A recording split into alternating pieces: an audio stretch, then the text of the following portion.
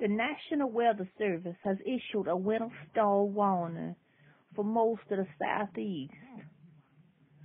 Lisa Polson in Cameron, North Carolina, reported that there was a lots of snow and that her dog Chesney was out there playing in the snow. He had his sweater on. Please bundle up, just as Lisa did her dog, and please make sure to keep your pets inside, your plants, and please go out and get bread, milk, candles, everything else you need to prepare for the storm. It's not going to be good. Stay off the roads. The ice going to be slick, and you need to stay safe. You need to get you one of these hats like I got. It'll keep your ears warm, your hair warm, and it look kind of cute. I went ahead and put on my lipstick in case this makes the news.